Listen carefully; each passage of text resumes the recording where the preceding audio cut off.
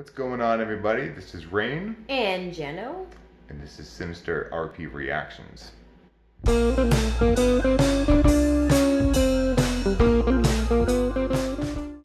What's going on, everybody? We're back again with another chills video. This time we'll be reacting to 5 scary videos that went very wrong. Let's see how wrong they went. Alright guys, let's do this thing. Okay. Exploring abandoned places has gone wrong plenty of times as the scary top 5 video show. Number 5.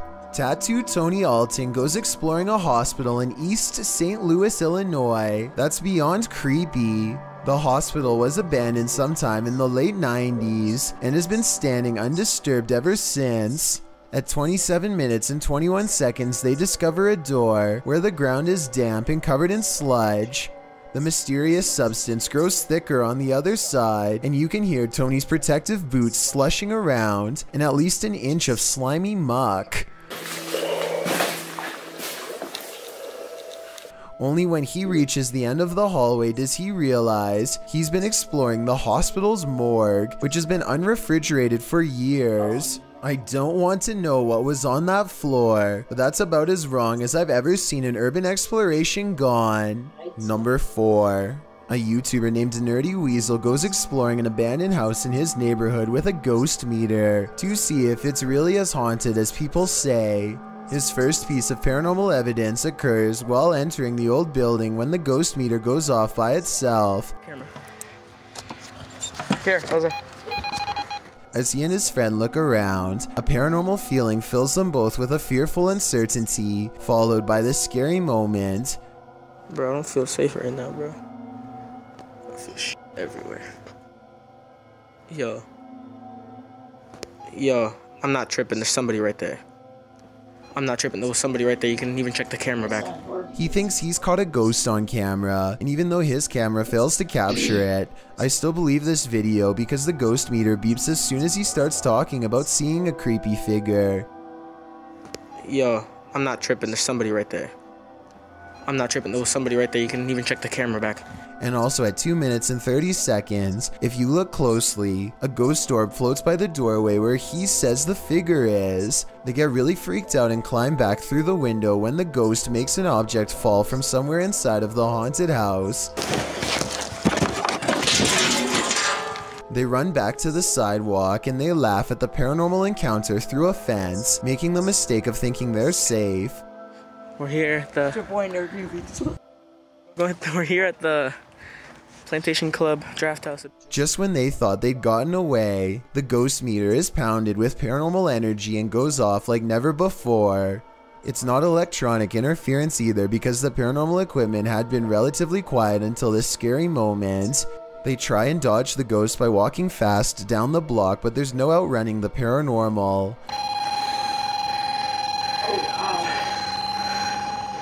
Finally, it seems to leave them alone until about a block later when Nerdy Weasel feels a mysterious presence wash over them once more. Oh, someone walking behind us. Chill.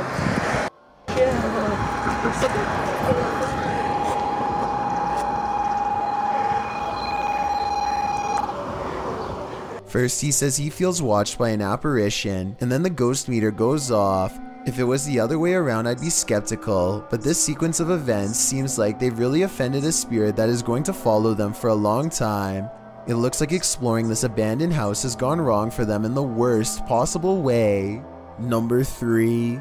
It's midnight when a YouTuber named Porter decides to go exploring some abandoned places near his house in hopes of capturing something scary on video. He and his friends have gone exploring these places in the past, and nothing's wrong before, but exploring abandoned places can always go wrong at a moment's notice, as he and his crew are about to discover. This urban exploration video is never meant to be a paranormal investigation, but soon they come across a tunnel that looks like it could be haunted.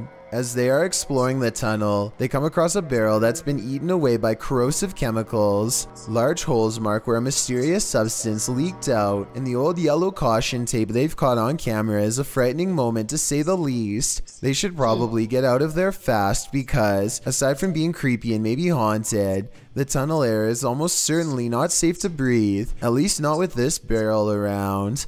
They instead keep exploring until a cave-in doesn't allow them to go any further. They finally leave because the section they're in could collapse too, each of them passing by the mysterious barrel one more time on the way out. They wander through the scary woods for a while and eventually come across another eerie passageway that Porter decides not to explore because they're still creeped out about being too close to a possibly radioactive barrel or whatever that was. They should have gone back by now, but they've come all the way here to go exploring an abandoned building, and apparently not enough has gone wrong to make them stop. We're gonna check out the other building for a little bit, that's it.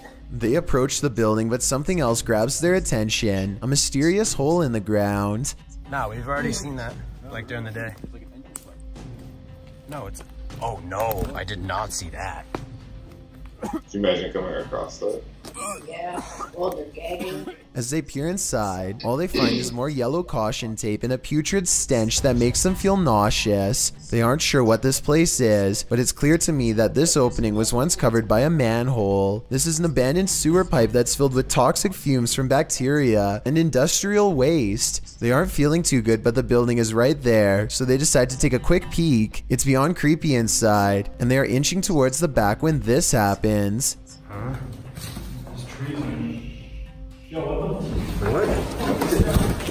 Let's go.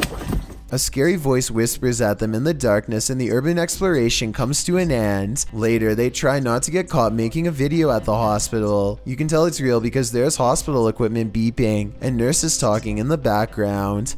We had to come to the ER for Braden.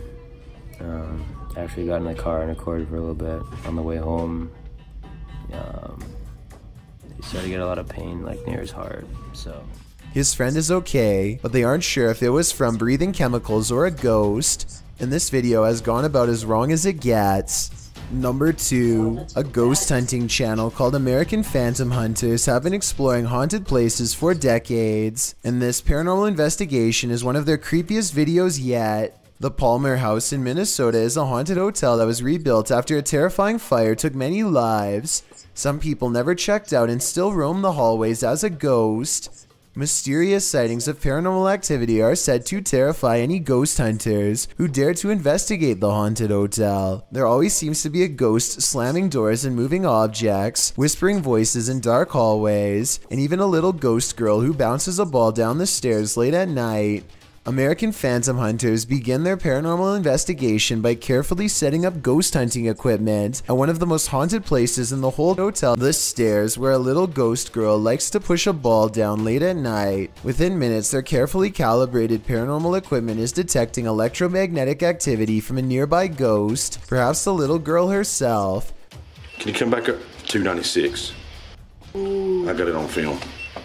Can you come to these steps? Can you stand on these stairs?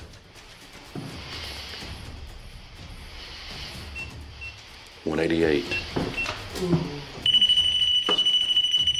Next to it.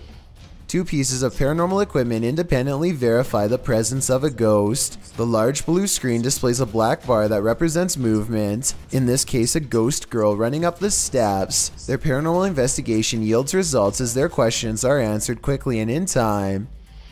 Can you touch that device again? 40, 30. Something just went by on that meter too. And this digital thermometer detects a drop of 3 degrees from 75 degrees to 72 degrees, paranormal evidence of a chilling effect as a ghost passes by. At this point, the supernatural energy is so prevalent that one of the ghost hunters has their phone mess up and display the wrong year entirely. She is unable to access any of the paranormal evidence on her phone. While standing at these stairs, they set up a spirit box to capture any scary ghost EVPs on tape, and that's when the strange knocking noises begin. Can you touch that yellow device on the stairs for me real quick? Thank you.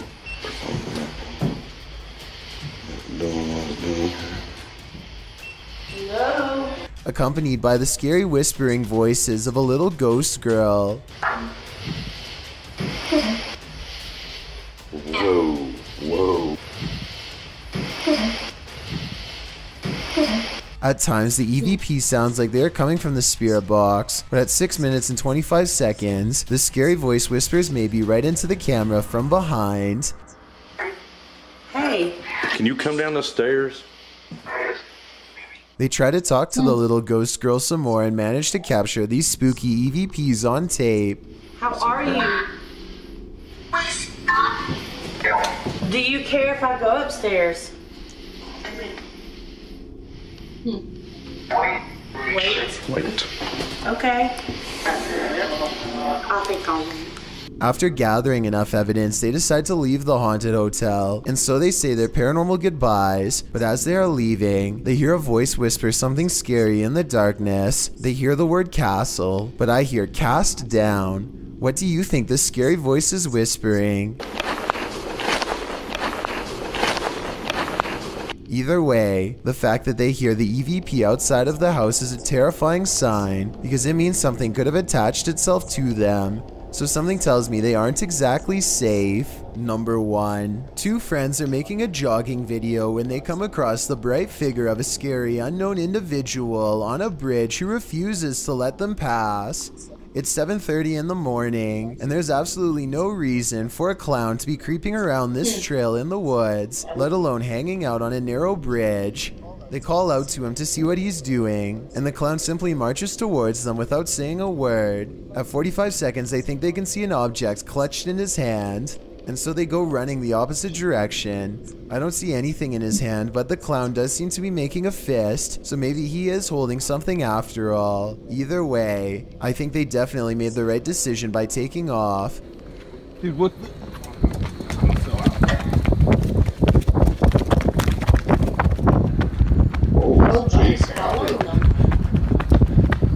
There's no use sticking around to see what this scary person wanted to do to them. This top third. That last one there was the last one there was pretty damn creepy. Yeah, it was. I mean, you could have staged it, but regardless, the footage is still pretty good. All right, guys, we're gonna drop the link for this video, and let us know what you guys think. Until next time, adios, and keep it spooky.